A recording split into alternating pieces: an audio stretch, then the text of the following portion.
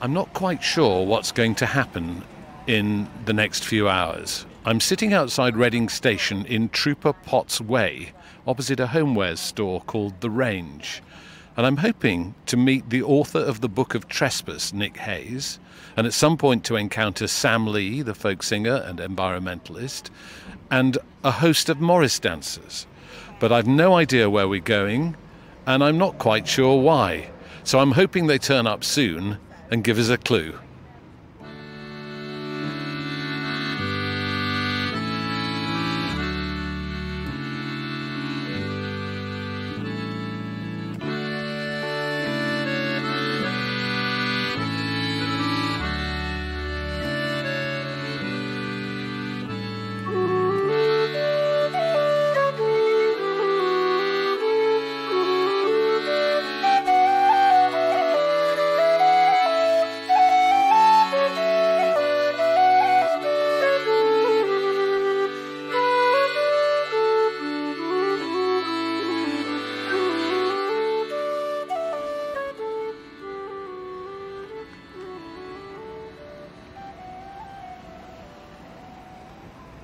We're still waiting for something to happen, but a lot of people with rather strange-looking headdresses have got off the train. Some of them with flowers in their hair, some of them with upstands of twigs, and various members of the media are gathering too. So there is a sense of anticipation and of confusion. And now somebody in a green outfit of what looks like leaves from head to toe is walking towards the station, and somebody else with gold paint on her face and a halo, I think. It must be a halo, is coming towards us too. And a coach is arriving. That is an amazing costume. Can you describe it for us and how long it took you to make it? I had the lower part from my wedding. It's a kind of green man outfit covered in green fabric tassels, and I made the headpiece for today, which is more tassels with a goose sitting on top. It's kind of about that old rhyme from during the enclosure rats when they're slowly kicking people off the land, where they talk about how they arrest the man or woman who steals the goose from off the common, but they let the greater villain loose who steals the common from the goose. So I'm the common and the goose today. Absolutely spectacular, but it must be very hot in there, isn't it? So far, so good. Can I just say hello? I'm Matthew Bannister from Folk on Foot, and I just wanted to ask you about your costumes. Tell me your name, first of all. Hi, I'm Zoe. Hello, Zoe. From Norwich. And what are you wearing? I'm wearing a sort of sunburst head dower with some glitter on my face and this embroidered dress. And it's to sort of show the gloaming, which is the golden hour of the day, which is a time that I really connect with when I'm in nature, and just to celebrate that. And I think you've got an instrument on your back. I do, yes. It's a tenor ukulele, so I'll be playing along when we mix music today and play with the Morris dancers. So I'm looking forward to that as well. Yeah. Wonderful. And who is this? Hello, I'm Richard. I live in Dursley and I came from Stroud today. My headwear is based on Herne the Hunter. Well, when you say Herne the Hunter, I mean, these are a fine pair of antlers, aren't they? They are, yeah. Well, I made them out of cardboard and then foam and then wrapped them in lots of different types of wool that my wife has just got lying around the house. So utilising pretty much everything I've got in the house.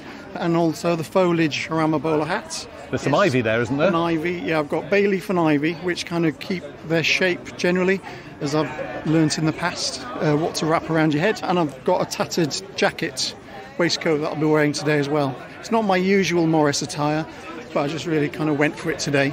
So you're a Morris dancer when you're not here, in your real life, as it were? That's right, yeah. I dance with Mizardon Morris, which just north, there's a village of Mizardon, just north of Stroud.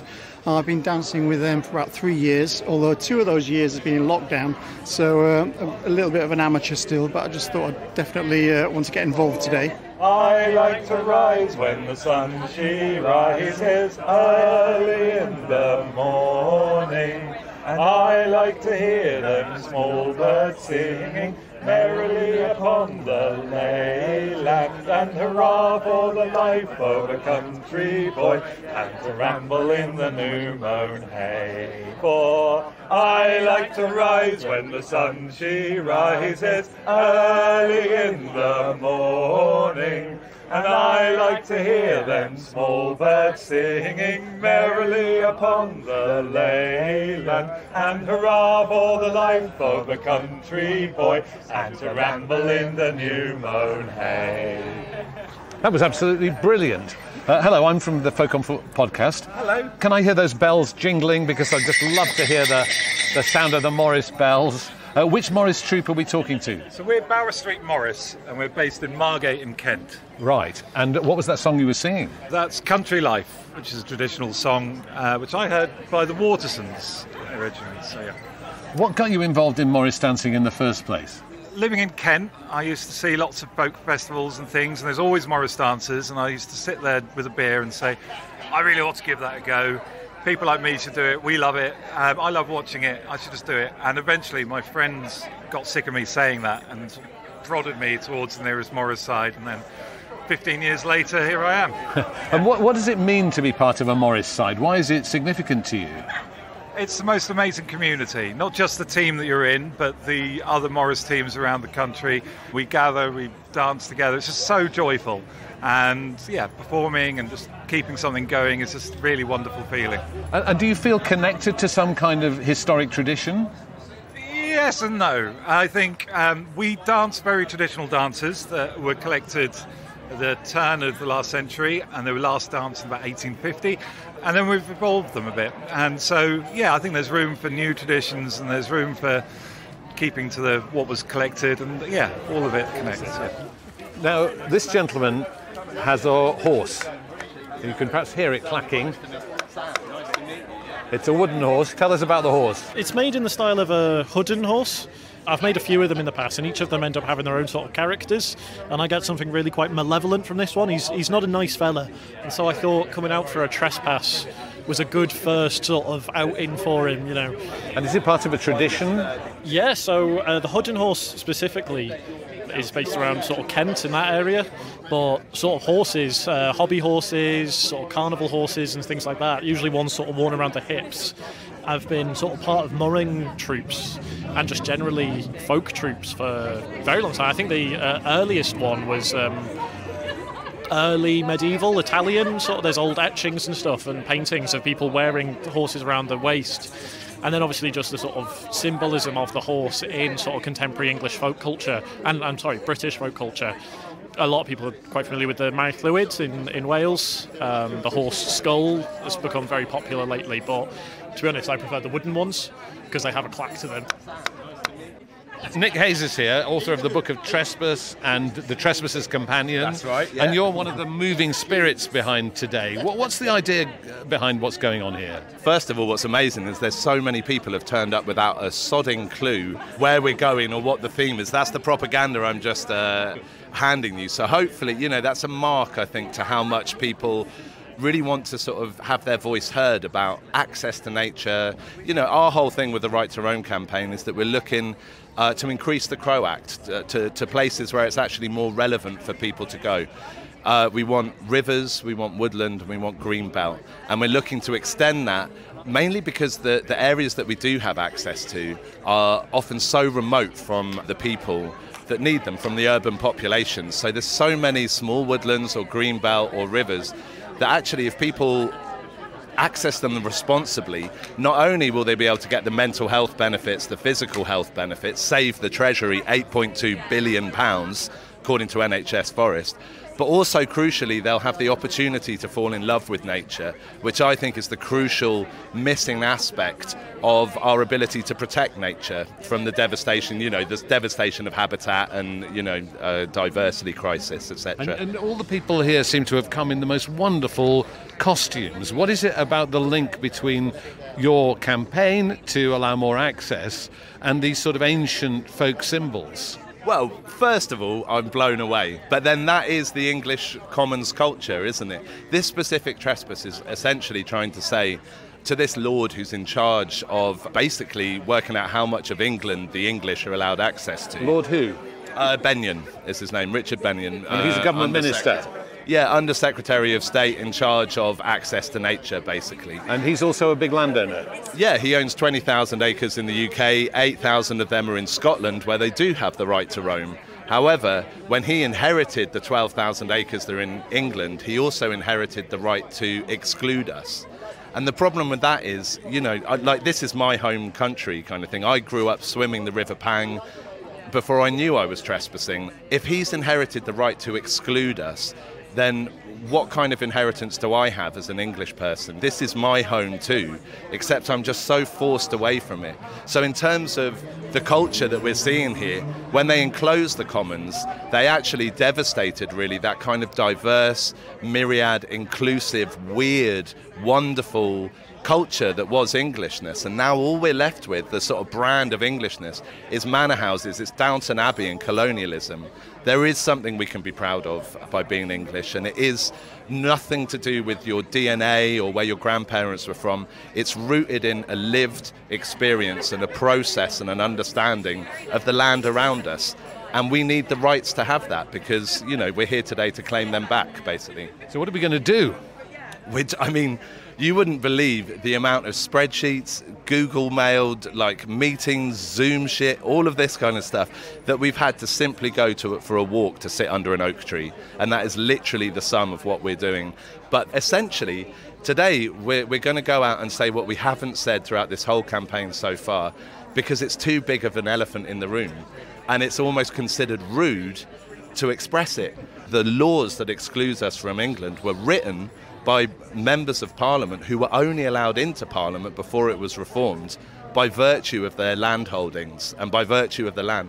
So of course the system's rigged, and for this one day, because I know it's not considered delicate and it's not considered good etiquette to tell the Lord who's in charge of access to nature that he's mugging the English, but today that is what we're here to do. But we're doing it with broad grins and bells on, and apples and flapjacks. Oh yeah, tell me about the apples, because there's a whole trick with an apple, isn't there? If you're confronted by authority, are you I don't know. This is a meme that has appeared out of Hugh Warwick's philandering at a brilliant festival called Wood Festival, and he just asked me what should we do with the trespasser, and it was Sam Lee actually I was walking with, and as we were accosted by a gamekeeper with, you know, the usual generic machismo, the aggression, the condescension, the kind of expectation for us to concede that we were doing something morally wrong by sitting by a lake, gently, you know. He just pulled out an apple and started munching it. And there was something in that seemed so unthreatened by the threat that it was almost just extremely symbolic of the kind of movement that we're doing. We're not going to take this anymore, but we're not going to meet fire with fire. We're not going to have that kind of machismo directing our experience of nature. We're going to go, and today we're going to do it in our way, and we're going to have a lot of fun doing it.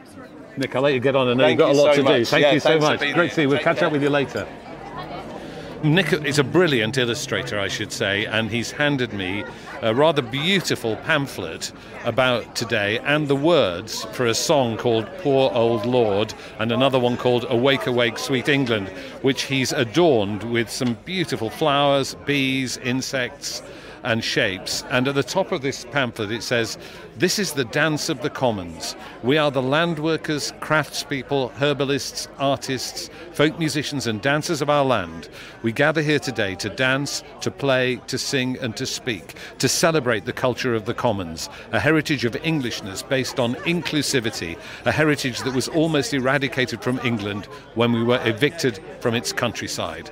And that's the rallying cry that he's putting out for this event today. And then he's just drawn some gorgeous rabbits playing musical instruments, owls, stars, branches. I mean, it's just a glorious woodcut. Awake, awake, sweet England, sweet England, now awake unto the land obediently, and let us all partake, for our future now is in the sky so clear. So resound, resound, sweet England, for our history's always near. I think we're now heading towards a coach.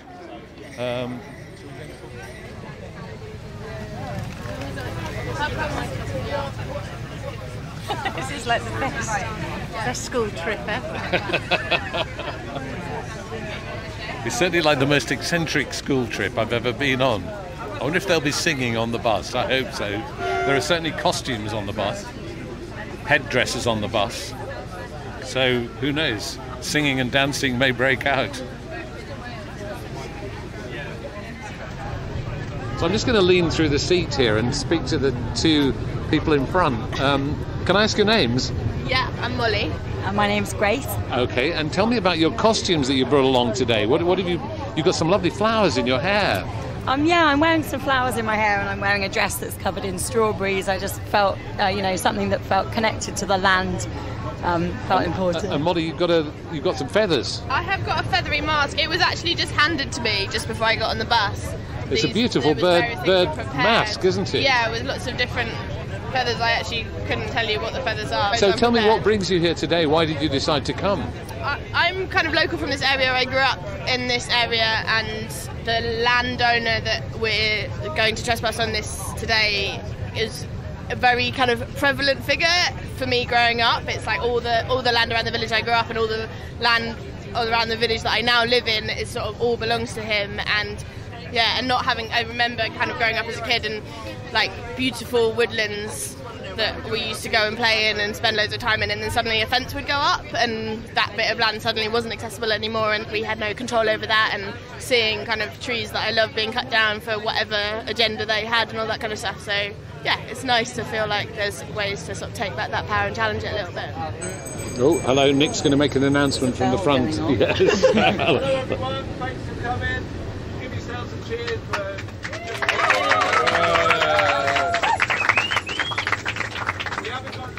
So we're, I think, coming towards the estate where the demonstration is going to take place, and the coach has turned down a very narrow lane going between some what look like estate houses, and it's slowed down very much, but we've been told that we have to get off very quickly and line up very quickly and then march off very quickly, led by musicians and Morris dancers. That's what's going to happen next. And just down here to the right of the coach, I can see a whole other group of Morris dancers practicing under a tree. So I think we're going to join up with them.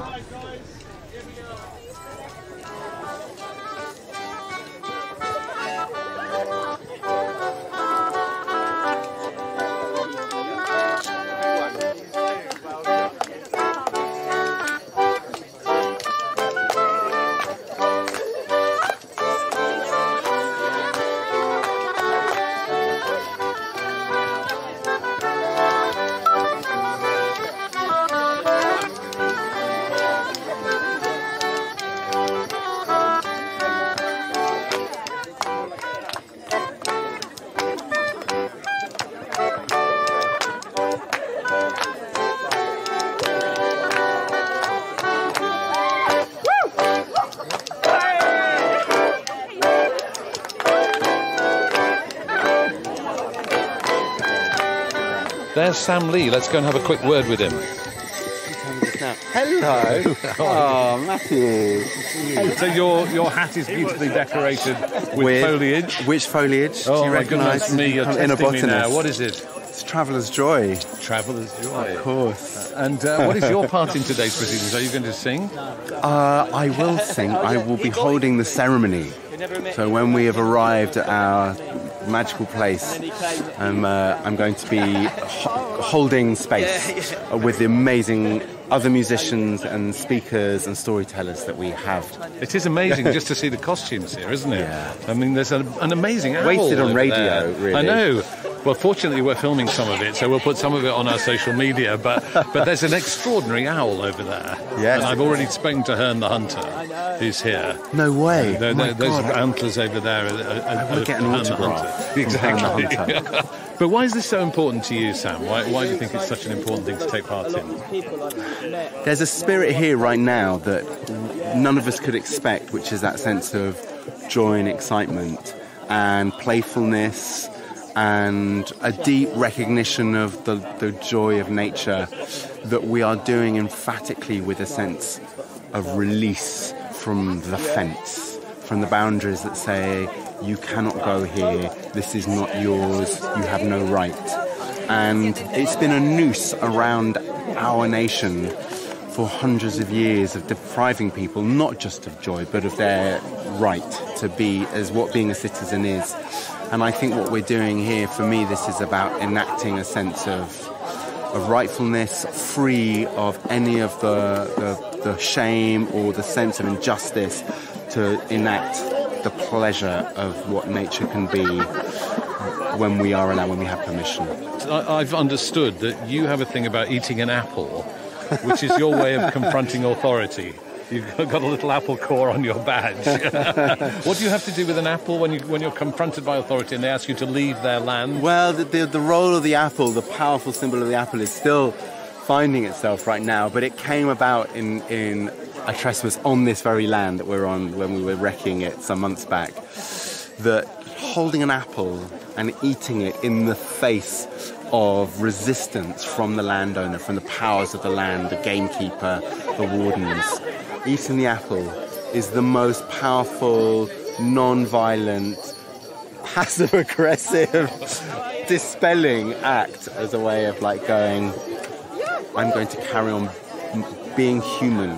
To eat an apple is to be human, and perhaps slightly sinful in the Bible sense. I'm going to indulge in the pleasure of the fruits of the land that you are saying I can't get close to. Sam, we'll let you get on, and we'll no doubt hear your ceremony too. It's fine, a beautiful day, the Dance of the Commons. We're here at the Englefield Estate, where our good Lord, the Minister for the Access of Nature, lives in a home he sat in for many hundreds of years. We're doing a short walk today, we won't be going that far. The gamekeepers have clocked us already. If they try and intervene, just ignore them. The only thing you need to focus on is this fine, beautiful pink flag, led by the lovely Nadia, who's in this gorgeous kingfisher soiree kind of thing. We've got people who will deal with the gamekeepers, talk to them, whatever. Our job is to have fun, to dance, to celebrate and reconnect with being on the land and being in the Commons today. I believe Joe here will be our lead person, taking the procession off. Yeah. Sam leads the ceremony, Joe for the music. And we're going to be leaving imminently. Yes. Yeah. Well done everyone for getting here.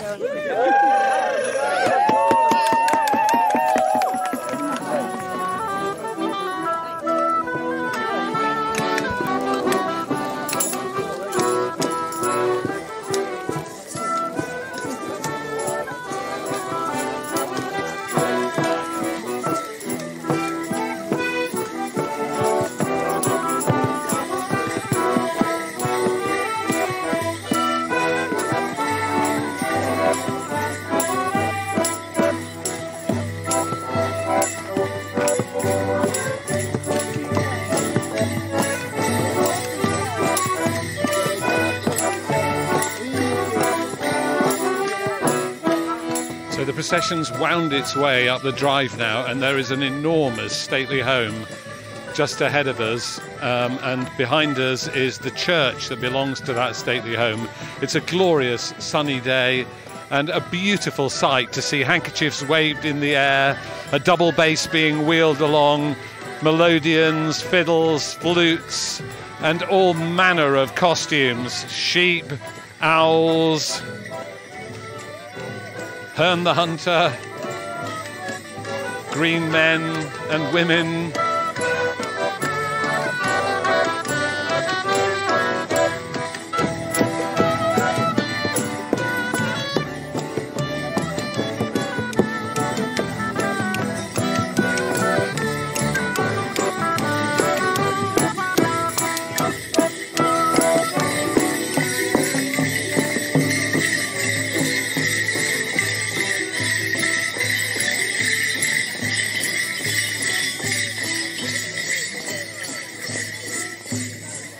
John, you're leading the procession here in a wonderful outfit. Tell me about your outfit. I am a deep, ravenous eagle waiting to swoop down on the people that have dispossessed the people of this country from the land that they once felt connected to. And what does it feel like to lead this amazing band of people? Deeply surreal, extremely beautiful. I'm filled with gratitude at the sort of creativity and the wonder and the joy that's here. We're not here against Richard Benyon, the Minister for Access. We're here to show what a new English countryside could look like where people are reconnected to the land. And there is a spirit of joy about, isn't there? Absolutely. and the setting is quite spectacular. Yes, I think so. I mean, this is the setting of the aristocracy. It's the setting of the countryside and the high culture, I suppose, of England and the land. The problem is that culture, in a way, has displaced the popular culture of England, the popular culture of land, and that's partly what this procession here and all its wonder, splendour, diversity, as diverse as the old wildflower meadows that we've lost 97% of. It's about that culture returning and coming back. And Nadia, I wonder if I can say hello. You've got the most glorious kingfisher outfit. I'm glad you've clocked it's a kingfisher because they whiz by so quickly. Yeah, no, because I've been very slow today. I should be running faster. No, but you've got the most great blue, iridescent blue and orange. And did you work hard on this, or is it something you had in your wardrobe? I've not made this. I wouldn't know where to begin making it, so I buy my clothes. yeah. I'd like to say I made it, but no. I did this. I did the headdress. Yeah. Oh. Is there going to be a bit of dancing now, do you think? There will be a bit of dancing, yeah. And it's your job to lead us. Where are you going to lead us next? We're going to go take the oak. There is a magnificent oak that we're going to go sit under, because is it not the most normal thing in the world on a hot day to find a large tree to rest your head? Which is what we'll do. Yeah. Thank you. That's all right.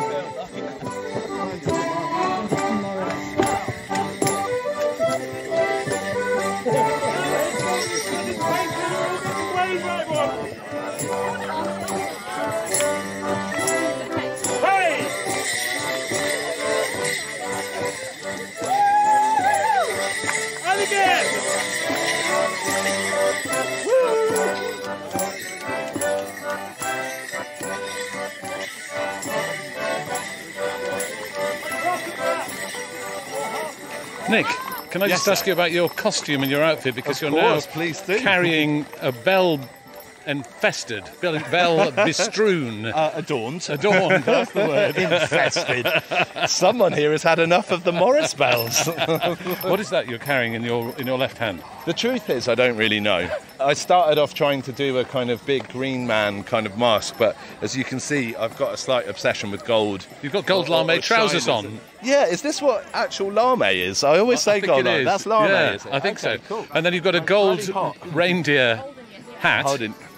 Not reindeer, this would be a stag. This is me trying to be Herne the Hunter, essentially. Oh, you've got like competition back in the queue there. There's somebody with else. The wall-lined, but I don't see that as competition. I see it's so nice that those old stories that no one really knows about in England, it's nice to come together with people that know them, and that they're actually alive. And the spirit of Herne the Hunter is essentially someone that was connected to the land, who ended up being ostracised by the king's gamekeepers. And then he leads the wild hunts, and the wild hunts essentially is the kind of people that have been ostracised by the system, whether it's migrants or people that have had, in the olden days, they used to be criminals with their hands cut off or their necks crutched around, a real sort of macabre, grotesque image.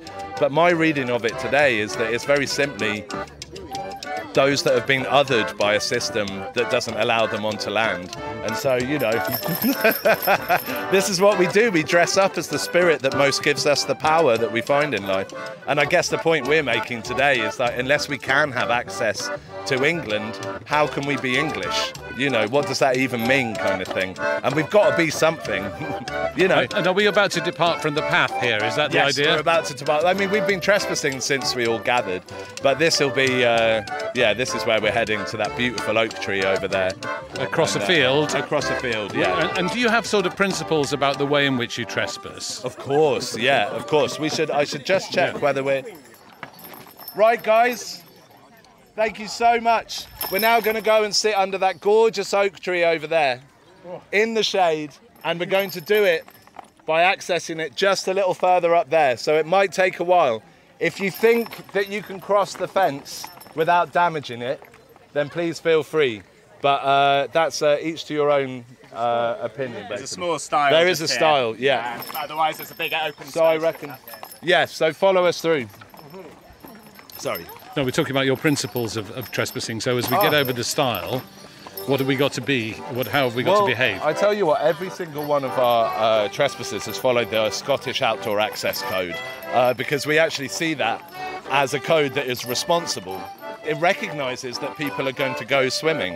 It recognises that people want to camp out, but it gives you the information to do it safely. The English Countryside Code is like 6 bullet points on a PDF that no one downloads. Like it's a clown's car of an educational document. It's an embarrassment to England. And so normally at the moment we choose the Scottish Outdoor Countryside Code, but what we will be doing is producing our own countryside code. Because actually, what people don't realise is the fact that there is a countryside code in the first place was not down to the National Farmers Union or the CLA, who actually actively campaigned against it because they knew it would encourage people towards the countryside. And the CLA is the Country Landowners Association. Yeah, sorry.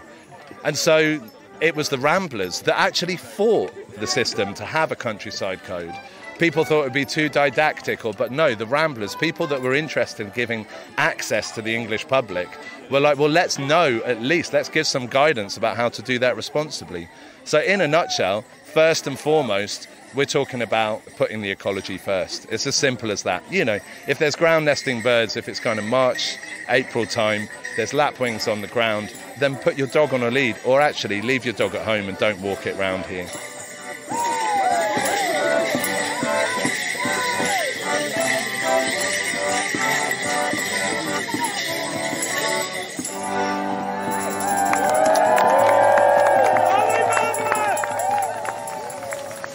And we're just coming underneath this oak tree now and some blessed shade. And I think Sam Lee is going to conduct a ceremony under this tree. Can everyone come closer? Come closer, really let's snuggle in. Make use of the boughs and the shade. What a tree to be under and what company to be with. It is a great privilege to be here with all your smiling faces and your smiling outfits too. I'm uncertain of whether to use that word trespass here because I feel what we're doing is a birthright and an act that we should always have been able to do and once were always able to do, and do it like this in community, holding hands with music and dance in celebration. One of the finest ways that we as a species can be present and connect with our cousins and brethren species, with nature here. And today we are behaving in a way as we may in future behave, which is with the sense of yes, of permission, of permissiveness to really get close to the land that we are all responsible for looking after. We're forging a new path across burnt soil, across an England, a Britain, these islands, a northern hemisphere, a southern hemisphere that's being beaten by our own conduct. So this is an act of reconciliation with the land that we are depending on, and we are here to show what looking after the land really can be like. I want to start very simply by asking for permission to be here. And I wonder firstly if we can all take a hand, if we're sitting down or standing up, just take our hands and put it to the ground and just dig your fingernails into the soil and also receive from the land that sense of we are here. And I just want us to kind of say this chant together. Soil, may we be. Can we do the may we be? Soil, may we be. I think that was a yes. Oak tree, may we be. Yeah, good, a yes there too. Did you hear it? The grasses of this land, may we be. Yes. The birds, may we be. The deer, may we be. All the herbivores, may we be. The shrews, may we be. The insects, may we be. Humans, May we be. yes, yes, we may. A song.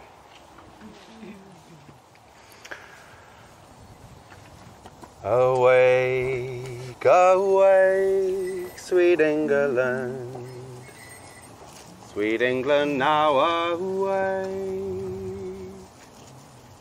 unto the land obediently, and let us all partake, for our future now is calling, all in the sky so clear. So resound, resound, sweet England, for our history's always near. Let us sing unto this living story. Let us sing. This song goes back to the 1600s, and it was written when a great earthquake struck London. And St. Paul's Cathedral, the spire collapsed. And it was seen as a sign from God that we were living in sin and not there to worship the Lord above, and that we must correct the error of our ways. And this admonishment song about service to Jesus Christ came about. And that song had been sung and was eventually discovered in Herefordshire by Vaughan Williams, a song collector, and documented as the last rendition ever to be found of this song. This is a rewriting, holding that tune, which you may recognise. Maybe you've heard this tune before. It was reappropriated for a certain Christmas carol by Vaughan Williams himself. This is a rewriting of that we may go back into service to the land and to listen to the land once again.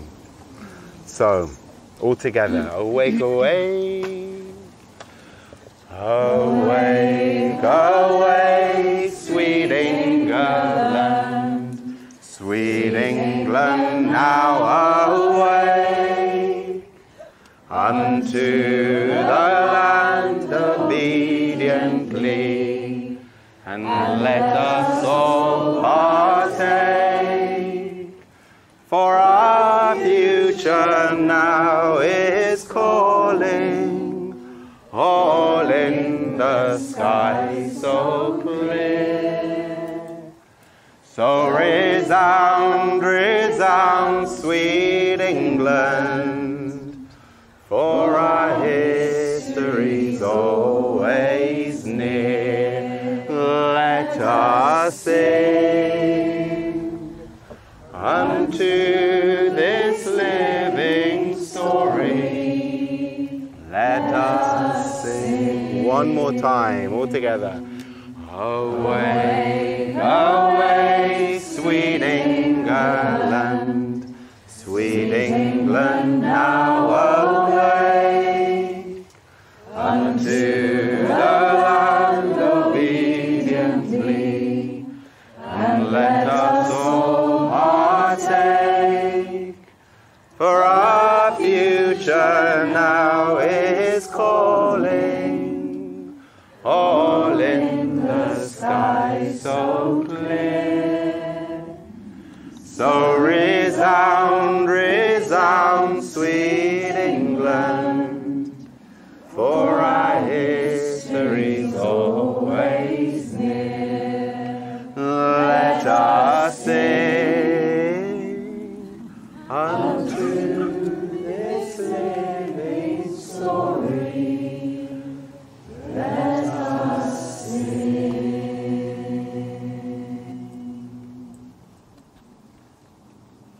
I'm sitting next to a man here, an all-powerful lawyer barrister, who set up Lawyers for Nature and is doing a lot of the amazing work protecting the rights and protecting those who are challenging the laws of this land. This is Paul Powsland. Thank you. One of my favourite parts, and I think the most transformative part of my law degree, was a moment in the first year during land law. And it was a throwaway comment by the lecturer where he said that trespass in the UK is generally not a criminal offence. It's a civil matter. And he sort of brushed over it. But my ears pricked up in an otherwise boring lecture.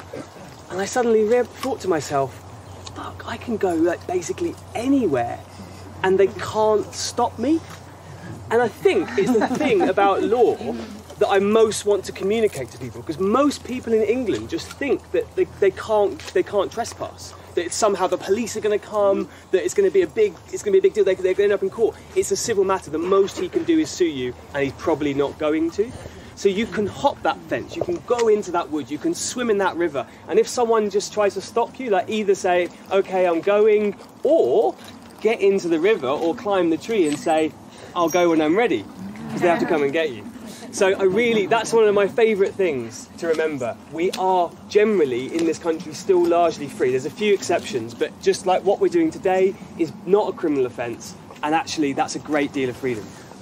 The Right to Roam campaign obviously looks a lot about the human relationship to land, the way that we humans are being excluded from it.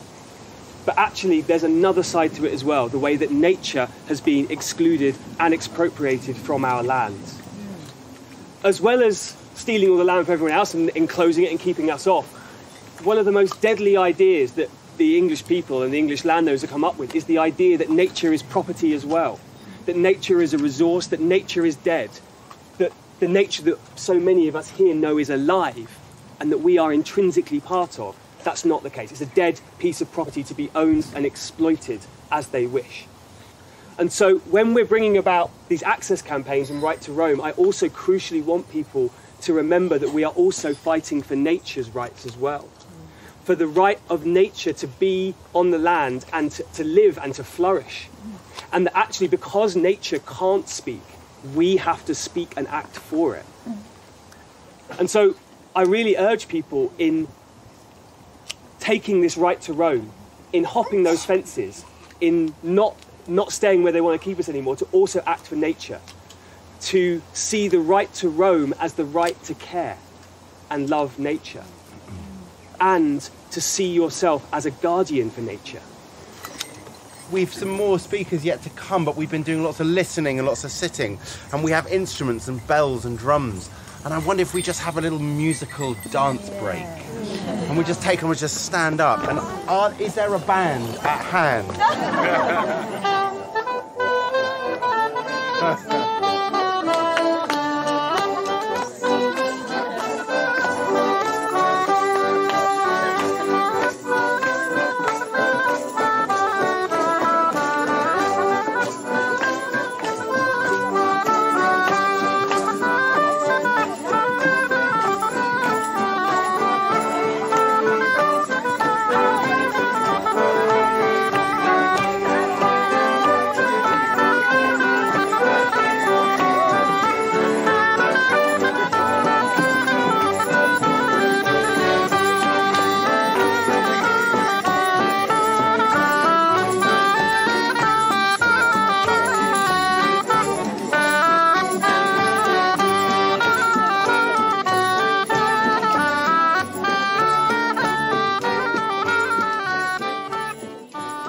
Have a quick word with you because you've been keeping the music going with your colleagues here from Sheffield. That's right. We always like to meet someone from Sheffield. Yep.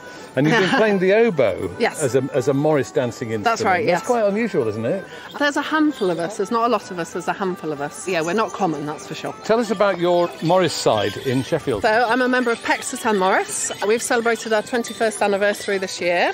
I'm one of the founder members, along with Jess Arrowsmith, who I think you met on an earlier program. From the Melrose Quartet. That's right, yeah.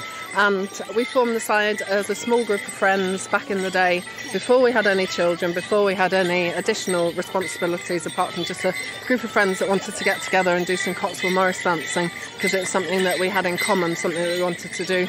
So you could say that Sheffield's the most northerly of the Cotswold villages. But yeah, so we've got the Cotswold cultural dancing. appropriation. Absolutely, yes. And what about today? How has today gone from your point of view, and how did you feel about it as you experienced very it? nervous. I'm not someone that usually gets involved with activism, although I'm very interested in it. I like to follow it, but I've never been to an event like this before. Did you enjoy yourself? Yeah, I have enjoyed myself. Yeah, it's been a lot of fun, a lot of pleasure. As you came here, were you kind of slightly worried that you were going to be arrested and have your reputation trashed? There was that element, but I trust Nick. You know, the correspondence I've had with Nick has been very reassuring, and the fact that, like we heard from a lawyer earlier talking about our rights and the fact that trespass is not a crime. It's not a crime, absolutely, yeah. So I felt like I'm not doing anything that I wouldn't do other places. There was no intent to cause any harm, so why wouldn't I? You know, so I've really enjoyed it. It's been an absolute pleasure to be here today and to share this time. You know, the Morris world, we know quite a lot of each other, but I feel like today I've met all sorts of interesting different characters from different walks of life. I've heard lots of different ideas from different places, so personally I feel like I've got a lot out of it. Yeah. And that's what today has done for me. Yeah. Today has just lifted my heart. I was feeling a bit depressed this morning when I came out, despite the sunshine. Yeah. And the sense of community and the sense of joy that people have radiated here has just been a real tonic, hasn't it? Oh, it really has, yeah. And what an amazing day we've had for it.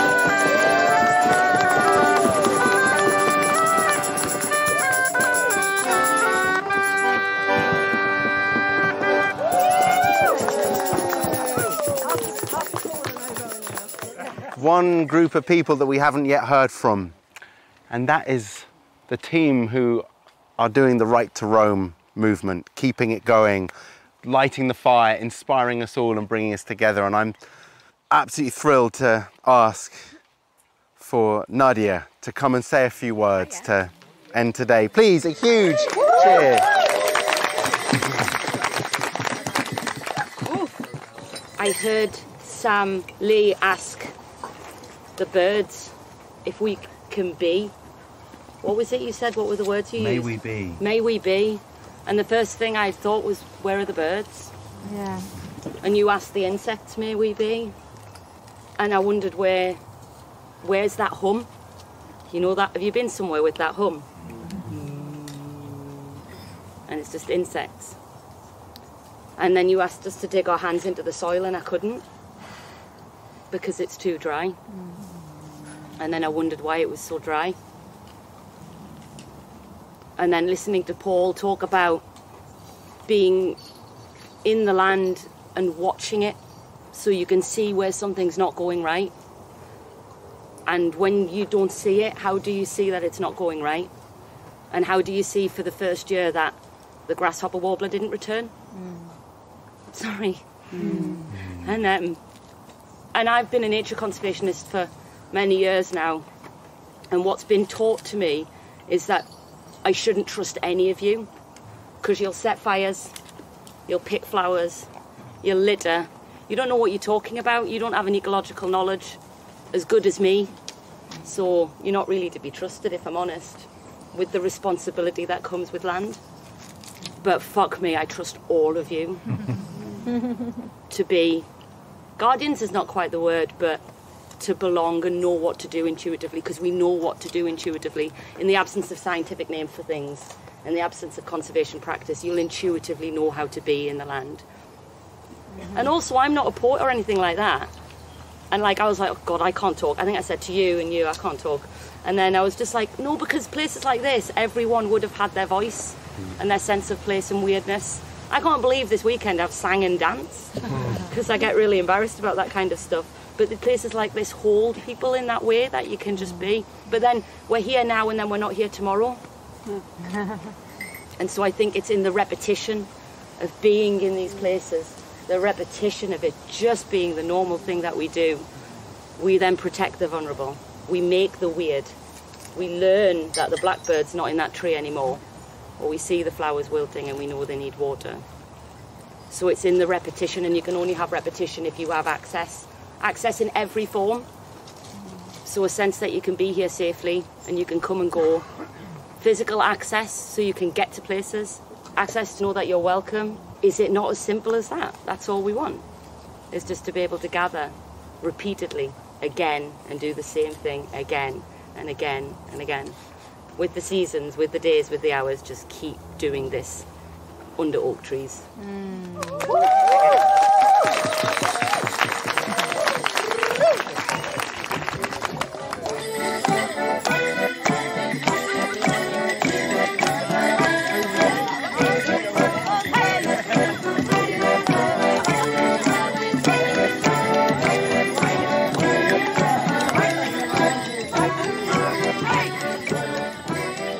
And as a parting shot, the Morris dancers are now performing directly in front of the stately home here on the estate.